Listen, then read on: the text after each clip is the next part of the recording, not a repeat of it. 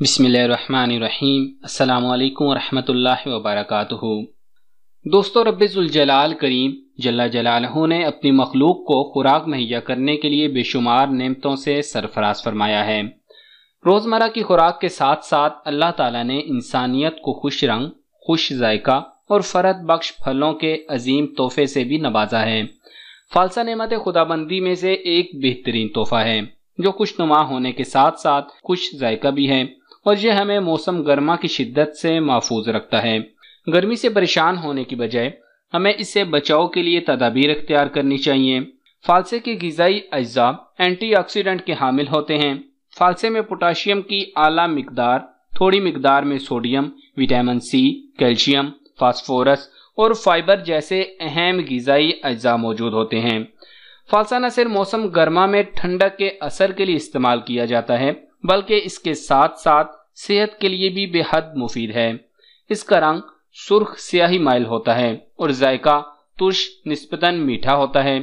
फालसा मकवी दिल, जिगर, इख्तलाज कल्ब, कै और हिचकी के लिए मुफीद है।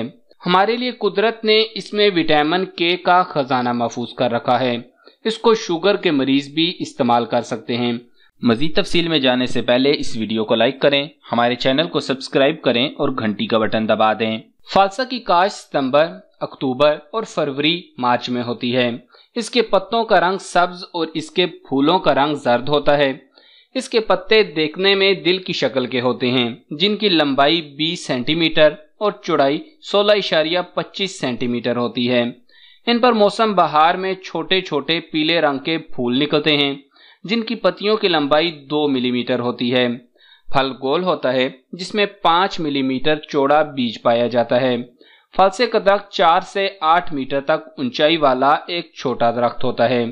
फालसा की लकड़ी से टोकरियां बनती हैं और आराइशी सामान भी तैयार किया जाता है।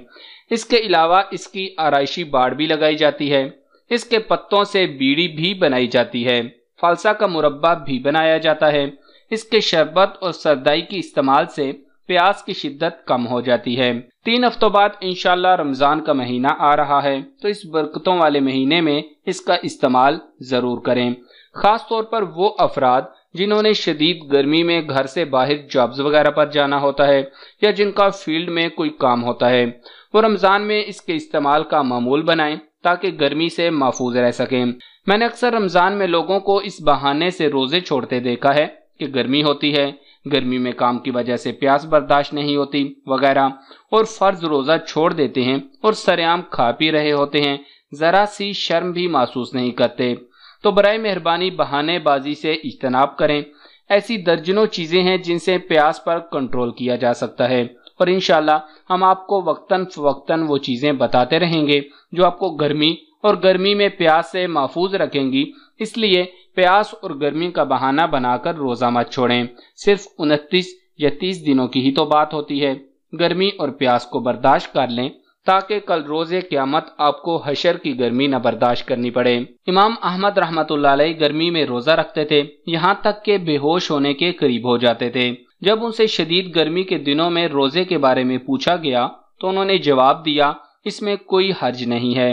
एक तौलिए को गीला किया जाए ताकि ठंडा करने के लिए अपने ऊपर निचोड़ लिया जाए।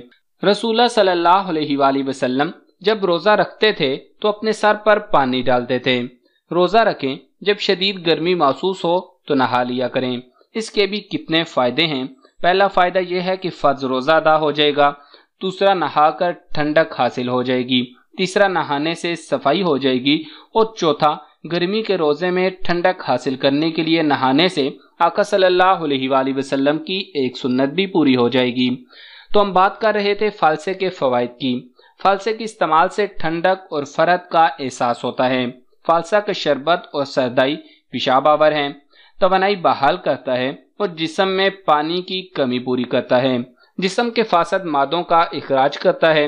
गर्मियों के मौसम में फालसा बहुत बड़ी कुदरती नेमत है। फालसा सिर्फ लजीज ही नहीं होता, बल्कि इसके बेशुमार तिब्बी और ग़िज़ाई फ़वाइद भी हैं। फालसे का शरबत ब्लड प्रेशर और सर दर्द में भी फ़ायदेमंद है। शदीद गर्मी और लो में फालसे का शरबत सन स्ट्रोक से महफूज रखता है। मौसम गर्मा का फल फालसा बड़े शौक से खाया जाता है। इसमें 81% पानी के अलावा پروٹین اور نشاستہ بھی موجود ہوتا ہے۔ تحقیق کے مطابق فالسا جگر کے امراض میں فائدہ مند ہے اور یرقان کے مریضوں کے لیے بھی مفید ہے۔ فالسا معدہ، جگر اور دل کو طاقت دیتا ہے، پیاس بجھاتا ہے، پیشاب کی سوزش کو ختم کرتا ہے، گرمی کے بخار کو فائدہ دیتا ہے، دل کی بیماری میں بے حد مفید ہوتا ہے۔ فالسے کا رب بھی تیار کیا جاتا ہے جسے معدہ کی طاقت کے لیے استعمال کیا جاتا ہے۔ فالسے کے پانی سے غرارے کرنے سے گلے کو فائدہ ہوتا ہے۔ یہ صفراوی اسہال، ہچکی اور قے کو بند کرتا ہے۔ تب تک میں فالسے کا استعمال بے حد مفید ہوتا ہے۔ معدے اور سینے کی گرمی اور جلن کو دور کرتا ہے، دل کی دھڑکن اور خاص طور پر بے چینی کو دور کرتا ہے۔ کھٹا اور نیم پختہ فالسا استعمال نہیں کرنا چاہیے۔ عورتوں کی مخصوص بیماریوں مثلاً لیکوریا اور سیلان الرحم میں مفید ہوتا ہے۔ شوگر کے لیے فالسے کے درخت کا چھلکا 5 تولے رات پانی میں بھگو دیں اور صبح پانی میں رگڑ کر چھان کر مریض کو کم از کم 5 روز تک پلائیں۔ اس سے شوگر پر کنٹرول ہو جاتا ہے۔ اسی طرح فالسے کے درخت کی چھال کے چھوٹے چھوٹے ٹکڑے کر کے 50 گرام میں 25 گرام بنولا کوٹ کر دونوں کو 1 کلو پانی میں بھگو دیں۔ 2 دفعہ رگڑ کر چھان کر پھیکا یا نمک ملا کر پلانے سے شوگر کنٹرول ہو جاتی ہے۔ پھوڑے پنسیوں پر فالسے کے پتے رگڑ کر لگانے سے فوراً فائدہ ہوتا ہے۔ فالسے کو 2 روز سے زیادہ بغیر فریج کے نہیں رکھا جا سکتا، خراب ہو جاتا ہے۔ تیز بخاروں میں فالسا کا جوس دینے سے مریض کی تسکین ہوتی ہے۔ اس کی جڑ کی چھال کا جوشاندہ بنا کر پینا جوڑوں کے درد میں بے حد مفید ہوتا ہے۔ فالسے کا شربت فساد خون کو بے حد مفید ہوتا ہے۔ فالسے کی جڑ کی چھال 20 گرام رات کو بھگو کر صبح اس کا پانی پینے سے سوزاک، سینے کی جلن اور پیشاب کی سوزش دور ہوتی ہے۔ فالسے کا متواتر استعمال خون اور صفرا کی تیزی کو دفع کرتا ہے۔ فالسے کے پتے، بیج اور رس، ان میں کسی ایک کو پانی میں رگڑ کر پینے سے مثانے کی گرمی دور ہوتی ہے۔ جن میں خون کی کمی ہو وہ فالسا استعمال کریں کیونکہ فالسا نیا خون کافی مقدار میں پیدا کرتا ہے۔ ماہرین کا کہنا ہے کہ آئرن اور نمکیات اس کے اہم غذائی اجزاء ہیں۔ اس میں 81% پانی کے علاوہ پروٹین اور کاربوہائیڈریٹس بھی موجود ہوتا ہے۔ یہ اینٹی آکسیڈنٹ سے بھرپور پھل ہے جس سے کینسر کے خطرے میں کمی لائی جا سکتی ہے۔ فالسا خون کو صاف کرتا ہے جس سے جلد بھی شفاف اور صحت مند رہتی ہے۔ فالسے کے بارے میں کہا جاتا ہے کہ یہ ورم میں کمی لاتا ہے جو اسے دل کی صحت کے لیے مفید پھل بناتا ہے۔ چٹکی بھر کالی مرچ اور نمک کو 50 ملی لیٹر فالسے کے جوس میں ملائیں اور پی لیں۔ یہ اینٹی آکسیڈنٹ سے بھرپور پھل ہے جس سے کینسر کے خطرے کو کم کیا جا سکتا ہے۔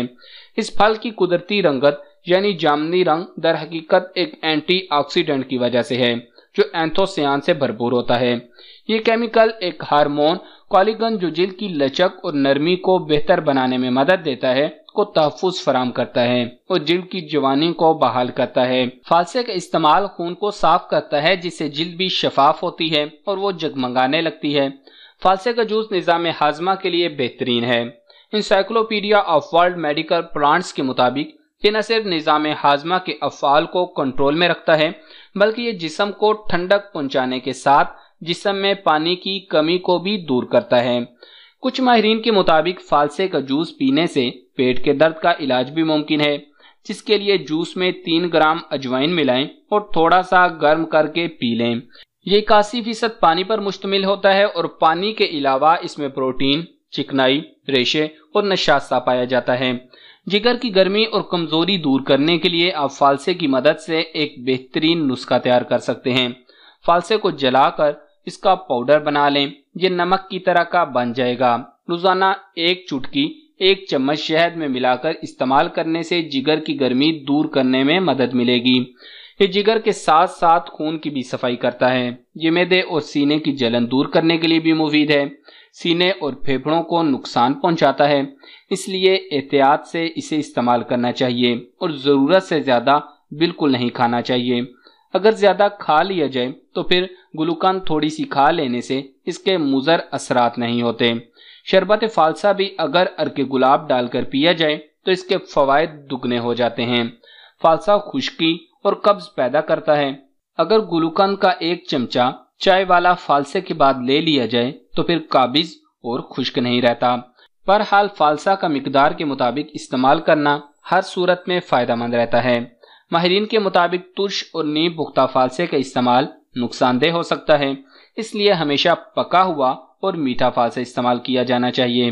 تو دوستو، بھائیو اور بہنوں، یہ تھے فالسے کے فوائد۔